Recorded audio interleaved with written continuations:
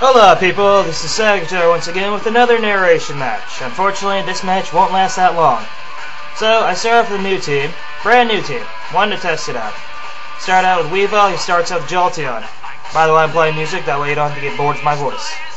Anyways, I start off with my Swords Dance, he goes to Sub. He's faster than me, not surprising, since Jolteon, one of the fastest Pokemon in the game, if not the fastest non-legendary Pokemon in the game.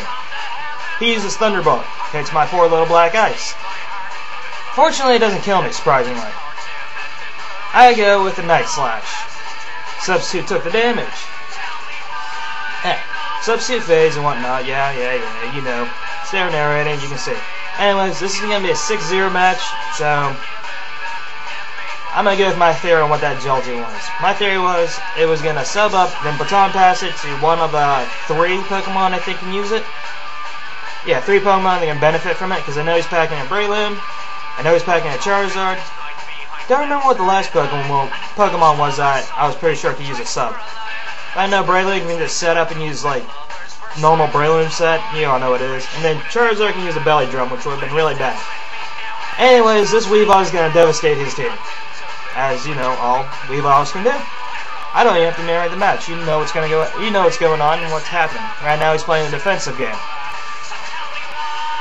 Anyways, he has Lapras out, which is weak against Brick Break. Switches out Charizard. Charizard's gonna sponge out the Brick Break. But I got, well, you'll see. You'll see. Anyways, I dedicate this match to my friend Juno, who got me back playing Pokemon. Good man. Very good man indeed.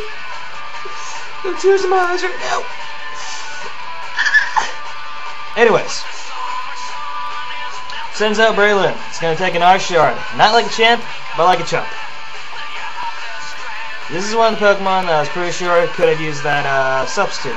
Along with that Charizard that I just scared off or killed. I wasn't paying attention. I was crying. Wait, I wasn't crying. No.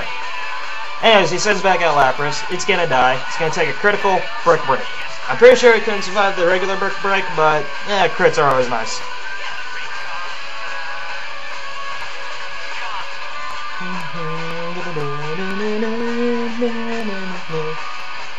Maybe do. Anyways, it sends out Snorlax. This thing could have given me trouble if he started cursing up. Considering I was almost sure that he didn't pack any defense EVs. I'm pretty sure he packed them all into a special defense, but even then, he probably packed them all into his HP. Probably packed a lot of HP EVs. So he should have cursed up. No wait, he probably would have died anyways. Never mind. I'm not paying attention anyways. He probably should have used Earthquake if he had it, but he might have not had it. But I'm also surprised that, never mind. Sends out Alakazam. He's gonna die by Night Slash. Weavile is a hit or miss Pokemon in my opinion. I was debating on dropping it if we use another Pokemon, because the first 2 matches I think I had played it in, it didn't do me anything. But this match, did me great. In fact, the last 5 matches, did me great. That's it. Good game.